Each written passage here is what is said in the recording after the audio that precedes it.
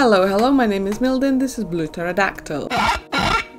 So, yesterday I've been watching a documentary about Amityville murders, and it all sounded a bit similar, and I was like, oh my god, it's so many similarities to the Idaho 4 case. Now, I'm not saying that Brian, allegedly, was copying Ronald Defoe Jr. He's the person who killed his entire family back in 1974. But and also there are many speculations that he hasn't killed all of them, and it was a sister or it was the father, but officially he's the person who killed everyone. He got arrested, he died in prison, blah blah blah. Anyway, so however, I thought it would be quite interesting to make a comparison table for these two cases.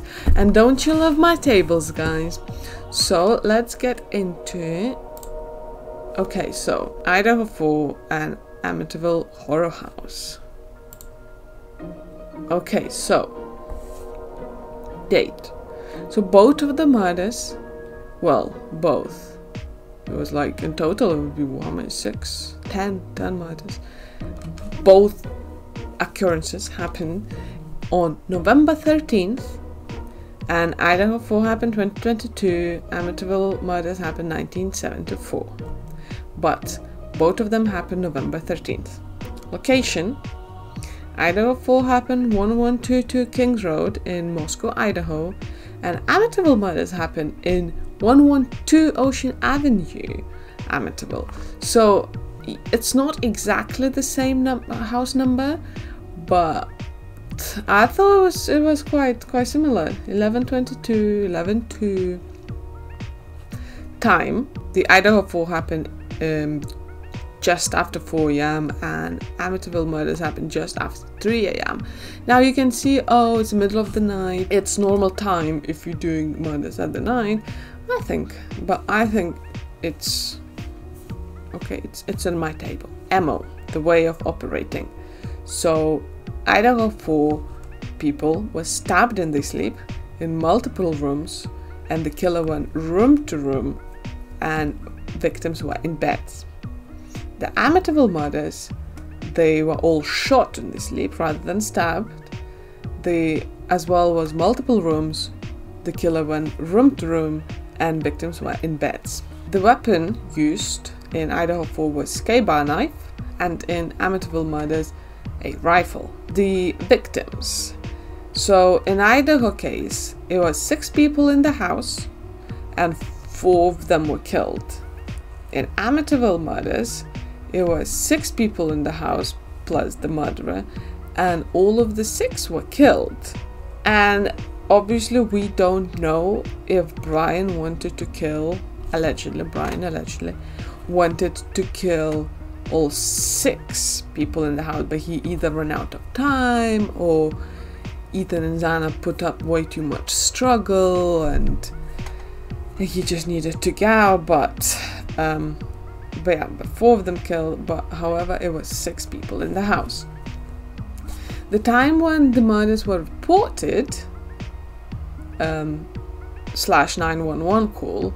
So in Idaho case, they call 911 in 11:58 a.m. and in Amityville murders, the murderer went to the neighbor, well, to the bar that was next to the house, and told him that all his family was shot. And remember, it was 1974, so nobody had mobile phones, and you couldn't just 911. So he told them that, oh, my family is all shot, and then multiple people's, oh, it's not on the table, but I just remember multiple people went to Amityville house inside of the crime scene, exactly same. In Idaho case, multiple people went before the police into the crime scene. Ronald Defoe reported the murders at 6:30 p.m. and Idaho was reported just before 12. The time unreported, the time the murders have been unreported, in Idaho case it was about 8 hours, and in Amityville case it was 15 hours, just over 15 hours. So yes, it's different. Idaho was reported much sooner. However, remember, mobile phones, internet, and all of that stuff comes into the view as well. So we have to take all of this modernization and society moving into account. Right, after the crime, so Brian went back to work / uni as usual, and Ronald back to work as usual as well. So both of the murderers, they did the deed, they did the murder, and then they, just like nothing happened, went back to work. The motive, in none of these cases there is clear motive. Idaho 4, we could speculate, maybe. I've seen there were some reports that they're saying Brian did the crime just for the sake of doing the crime, like the crime itself was a motive. So you wanted to see how he feels, you wanted to see if he could do it, if he gonna get caught and stuff. Also, there is all these theories about stalking the girls, and it was because he was refused and stuff. Until murders, again, there's speculations. There's a demon in the house. He was possessed. The father was, I was saying it could be the sister who killed the whole family because the father was abusing her, and then there was a struggle. Just like it's no clear motive. Okay, so that nobody knows why he killed Ronald killed the whole family, or why Brian killed random people. No motive. And then, so these are the houses. So this is the 1122 Kings Road. So this is the Idaho house, and this is the famous, I probably should say infamous, Amityville house. Okay, so obviously they are both in America, and American houses are all I'm not gonna say American houses are all the same, but they do have similar style, just like European houses have similar style, or Asian houses have similar style. Obviously culture and stuff comes in, needs to be taken in consideration. But yes, so Amityville house, the balcony, it's quite a big house, lots of windows. Idaho 4 house, the balcony is on the other side, quite lots of windows. Probably less than Amityville house, but I don't know, I think they're quite similar.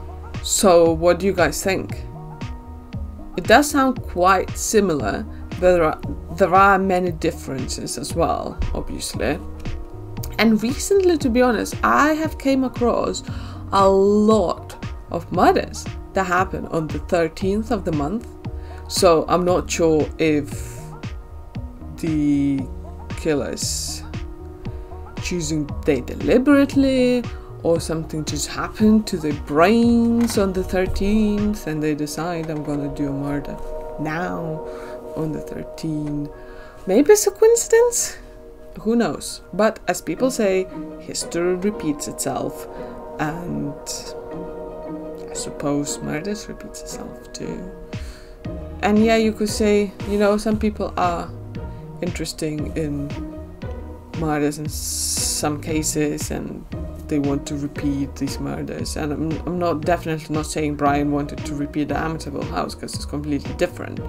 If he wanted to do that, he would have killed his whole family, that he hasn't. But I just thought it's quite interesting, you know, doing these comparisons, at least for me, is quite interesting. And you know, guys, you can say, and I know people are gonna say I'm pulling on straws. I'm not pulling on anything. I just find these interesting little things in true crime, and I share it with you.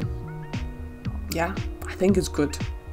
Right, so it's that's it from me for today, and make sure you subscribe and join the Dino crew to be in the loop of the most interesting cases and details and news of the lifetime and Let's bring out everything into the surface because everything deserves to be known.